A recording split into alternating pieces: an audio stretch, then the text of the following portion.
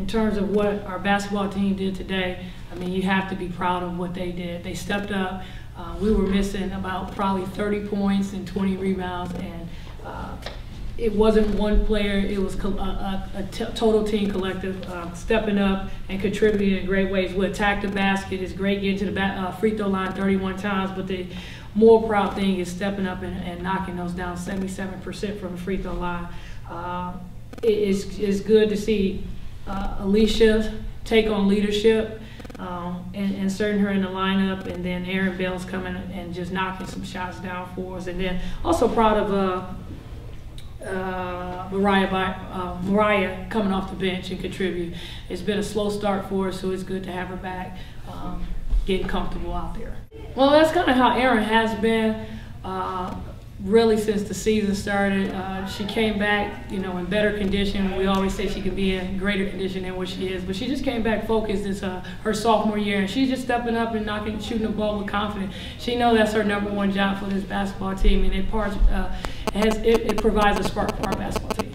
Well, we emphasize with especially their go-to player inside number 44, and when I look at the stat, we did a tremendous job of shutting her down. 10 points, and she's used to averaging 16, 17 points a game and having about 9, 10 rebounds. So great job. But the one thing we talked about how important our ball pressure needs to be, and we really got after them. We forced 23 turnovers. So great, again, team effort. No. We've been stressing that all season. We know that our defense is our bread and butter, but one key element we talked about, we can run.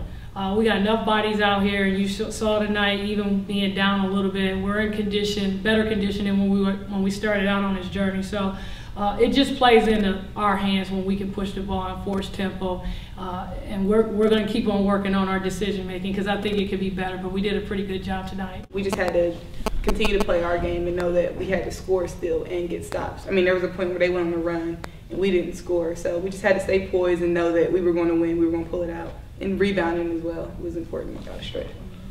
And it just develops during the game. You have that feeling in the beginning, it's like, all right, I'm hitting shots, but you just have to carry that over throughout the whole game and try and get that even in the second half. I mean, it wasn't there necessarily the second half, but the first half you just have to keep, if you're on fire, you just have to keep shooting and keep continuing to stay poised with it as well. Yeah, I think it's more my advantage on the offensive end. Okay. Just being a step quicker than some of the bigger girls, and having an outside shot available to me. So I just think that, yeah, I mean, it's not easy guarding those big girls, but it's all about positioning and moving your feet. So I think I did an all right job.